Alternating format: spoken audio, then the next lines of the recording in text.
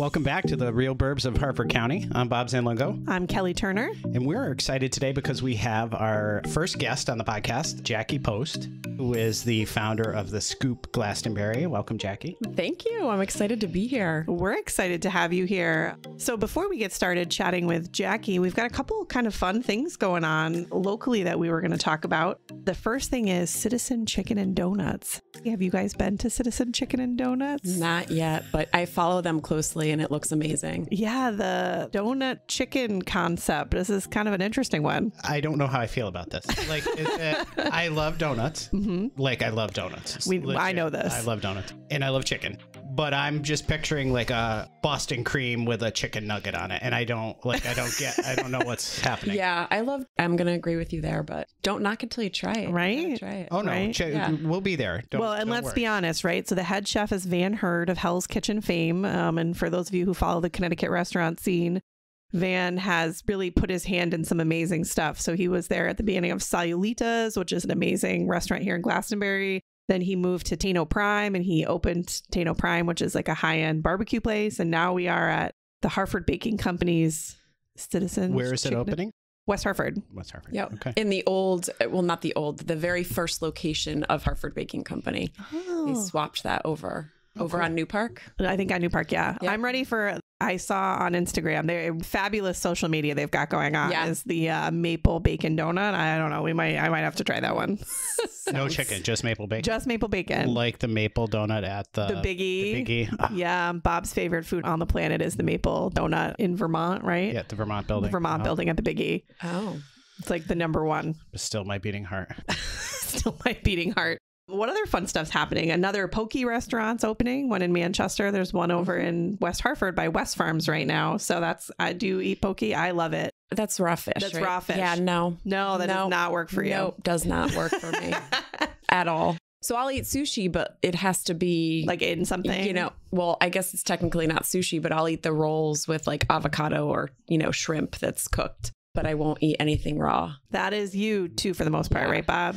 No, I mean, I like a spicy tuna roll like the rest of them. I'm not is it nigiri? Yeah. With the piece of fish over the rice. Like, oh, no. I don't know. I'll eat everything, all of the above in any fashion. Sashimi, give it to me, all of it. I want to like it. I do, but I just don't. See, that's one of the things we're really lucky about here in the Hartford area is if you are a sushi lover, man, we've got you covered. Yep.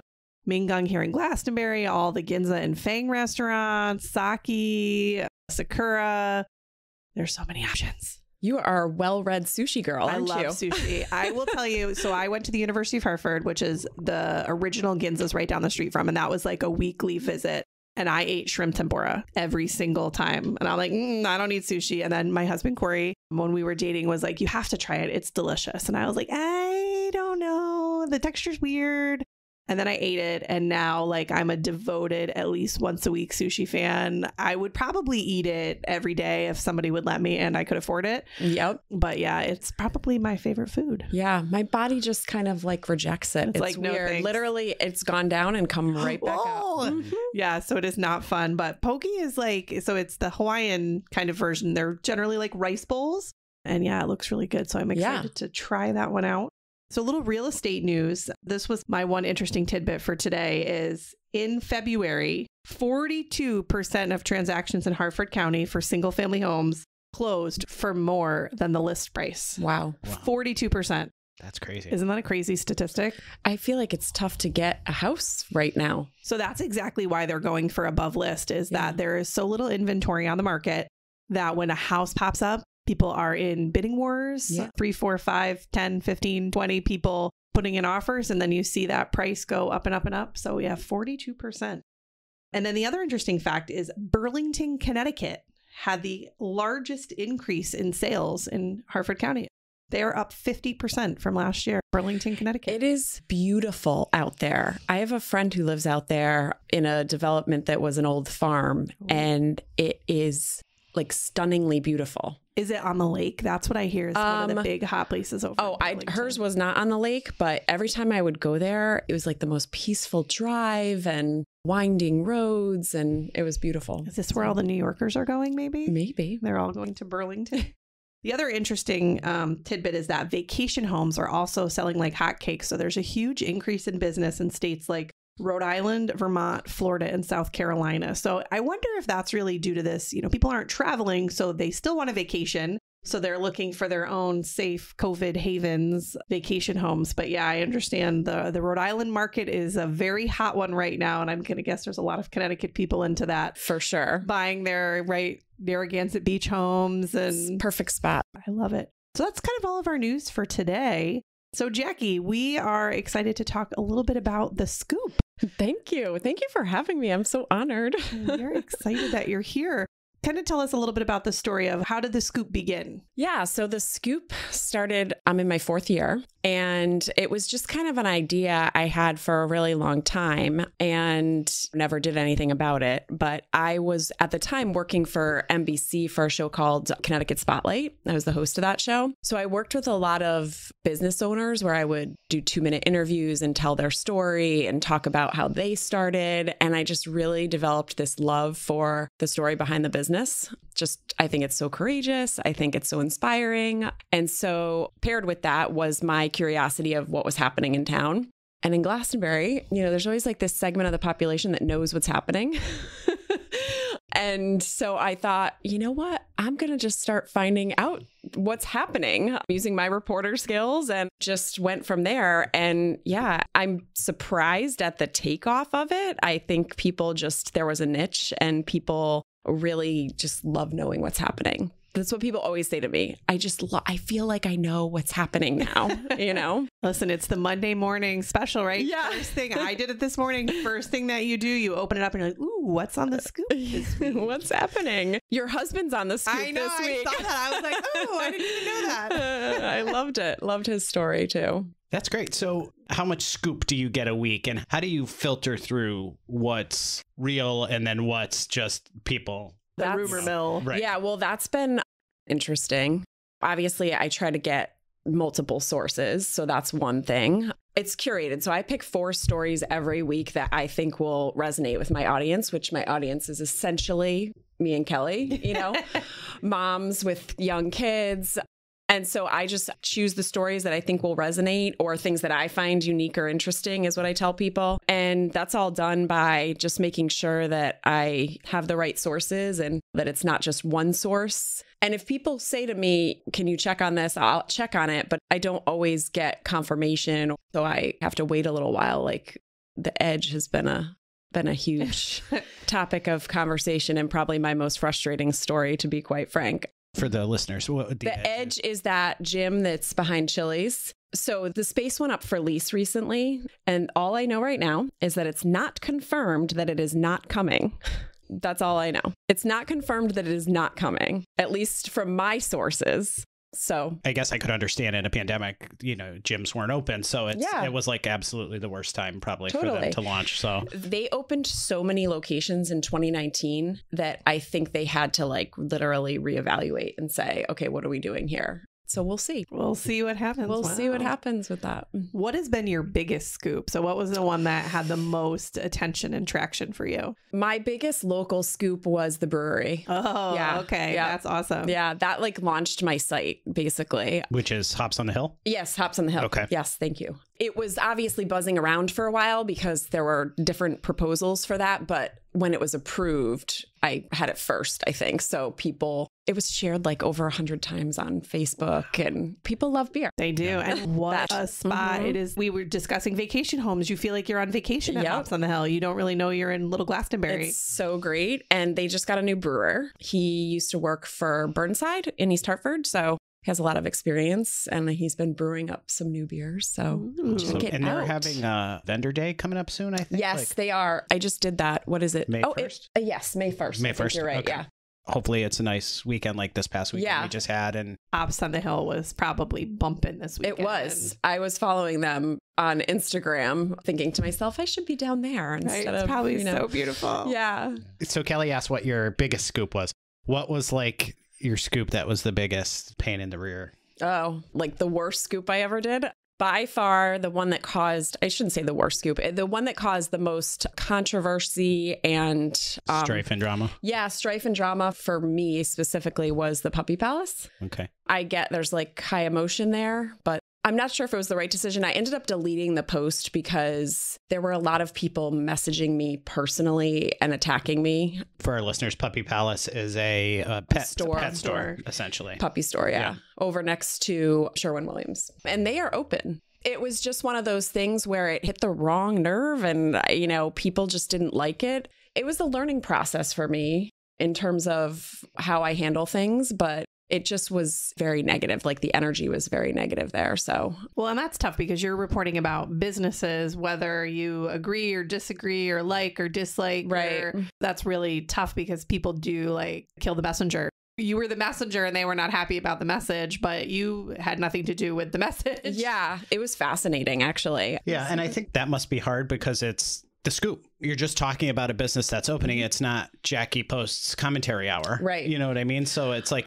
businesses that people like and don't like open all the time. Right. So how do you trying to navigate that and be well, I think fair and balanced? I think what bothered me was not so much, look, you can just disagree with it opening all you want. You can comment on a post all you want. It was literally personal attacks that were made to me personally, which I don't know. Maybe people don't realize. Maybe they think I'm like a corporation or something. Like, I have no idea. I am one person. So that was really hard. And it was just a growing pain, I guess, but definitely learned from it for sure.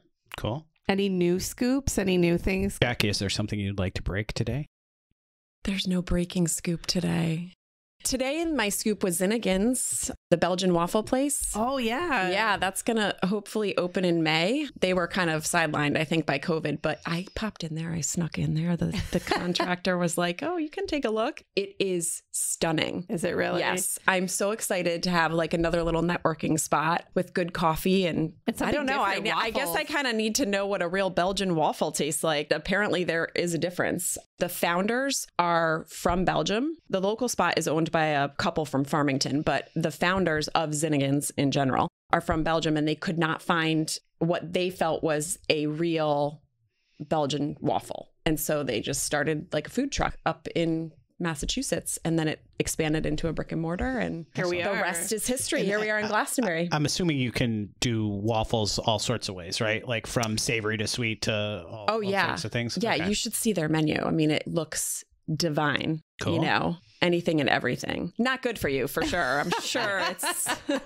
but delicious. So like most things in life, in moderation. Exactly, in moderation. Exactly. That's one of my favorite parts of living in Glastonbury, and I feel so spoiled. Moderation, is the amazing places to eat here in Glastonbury. We are so spoiled. Like, I feel like I never actually have to leave town because you're like, what would you like? Fancy seafood? We've got that. Max Fish, a great steak? We've got that. J. Gilbert's. You know, like whatever it is, it's here. If there was a Target or Trader Joe's here, I don't think I'd ever leave town. Mini Target. Mini Target. I have been dream. telling people this forever. A mini Target is what we need. They have one in West Hartford. Yes.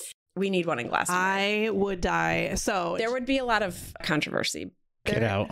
There would be. I know. It's surprising, isn't it? You know, a big box store coming to town. Yeah. But wouldn't it be so convenient? Well, let's say this. So I'm going to age myself here. And Jackie's also from town, so she knows. Do you remember Ames? Yes. You used to be able to go to Ames. What do you need in Ames? I need shoes. I need clothing for my kids. I need housewares. Was that where Michael's is? Yes. Yes, that's right. It was like Bradley's or Cal. It was like one of those. And you just went and you... Can I let you in on a secret? What? Ames was in East Hartford. Okay, right. Well, yeah, correct. Technically. That's like that. That's that gray area. Technically. That whole zone over there. That's really everybody. Can I tell you? The building across from Nardelli's, where it was actually just painted. Yes, It was just, they have new owners. That is in Glastonbury. Correct. Oh, that's the line. And then, town line. Well, you know that. The town line goes right through the driveway. Of course, you know this because. Yeah. So where's Home Depot? Partially Glastonbury, partially East Hartford. I did not know that. Well, Ames was the bomb, and the two stores that I miss the most in Glastonbury. This is again age myself and are we going to go out? I am is Ames and the Weather Vane. The weather vane. Oh my weather gosh, vane. the orange boxes with the rooster. The weather vane. You have no idea what the weather vane is, do you? Wouldn't you be scared if I did? But probably. The weather vane was a clothing store. It was in the Bertucci's Plaza. It was hot in the 80s. It was super hot in the 80s. It's where you would go to get your like cute outfit for like a school dance, or you're going out or whatever. And it was amazing. Do you remember the orange box? Like if it was a Yes. gift box? With the weather vane right on it. It Yeah. was the coolest store, man. We need some retail though, I think. I would agree with that. You know, that's probably the thing I think that we're missing the most. in Yeah. town. And we used to have a lot of it. Like, remember, we used to have Gap and Express Yep, and I all know. of those sort of stores. I know. And there's not a And lot like of Somerset left. Square, right? I mean, there's a bunch I used to of... work at 9 West. Did you? I did. Nine Wed. There was Victoria's Secret. That was a recently left. But yeah, we don't have a whole lot of like Yeah. regular retail. If you didn't see my scoop, I think it was last week or the week before, there's that boutique going in. There's a new women's Oh, I clothing did see boutique that. going into Nana's. Oh, I So do love Nana's. I know she's retiring, so She was it's a not delight. like a bad story, but she is a sweet, sweet lady. I also feel like, probably because I read your scoop, that there's a pop-up market this weekend There is, yep. in front of Nana's, Yep, right? yep. On Main Street? Yep. Okay. Oh. yeah. That's can So I tell different you? vendors and whatnot. Did you see that on Small Business Saturday? They did one. It was so popular and amazing. Isn't that where our wreath came from? That's where I got our wreath from Yeah. Barn Door Blooms. Yes, It was love Barn Door Blooms. stunning. And we still have it we took the holiday bow off, but yeah, we still have it. I got like a bunch of really fun, unique gifts that day. It was awesome. Ooh, I did not go partially So- because I have, a lot of children and Think on the weekends. But think Mother's Day now. So like that Ooh. would be a good stop for Mother's Day, right? ooh, Yeah. yes. Yeah. Is Mother's Day really coming up? Are we really there? Well, not till May, but I'm don't just trying to know. prep everyone who Listen, it'll be here before you know it, yeah, right? exactly. Everything's going to be here before we know it. A week from this Thursday. It's April 1st. Oh my God. Crazy. Yeah. Oh my God. Well, it was How like, about that, we had a Alice? real winter this winter. Of Yeah. course, the one year we didn't really want to have a real winter I because know. of COVID. We haven't had like a good winter in a couple of years, and I know. it was wintry. It certainly was. Shut your mouth. Don't curse. Do you want to move to Florida? No. This is the Real Burbs of Hartford County. We are discussing how amazing it is to live in Hartford County. Correct. In spring. It's supposed to be 60s this week. It's going to be glorious. Don't tempt the you weather do know gods that with a... if you look at the 10-day forecast, there is in fact a mixed precipitation event happening. Stop. On April 1st. Yes, it's a joke. Stop. Yeah. Horrible. Do you have any other retro stories you'd like to talk about? I don't know. Retro Caldors stories. or Bradley's I or don't know. Barker's or what else? The only other thing I really miss in Glastonbury is the Friendlies. That's what, not Yeah. because it was that delicious. I loved that place too. But again, from being from town, where did you go after every school dance? Yep. You went to Friendlies. That's Yep. what, like middle school, I high know. school. That's what you did. I know. Well, the end of high school, you moved to Chili's because that I was was going to slightly say, classier. recently I took my kids to Chili's and I used to go to Chili's all the All the time in time. high school. I Yes. mean, all the time. If we were going out to dinner, we'd go to Chili's. Chili's was like the hot spot. 100%. And I'm impressed that they're still there. And it's still Still busy. yes. It's still busy in there. It just seems Chug kind of along. crazy. But Didn't you meet your husband at? Chili's? No. Fridays.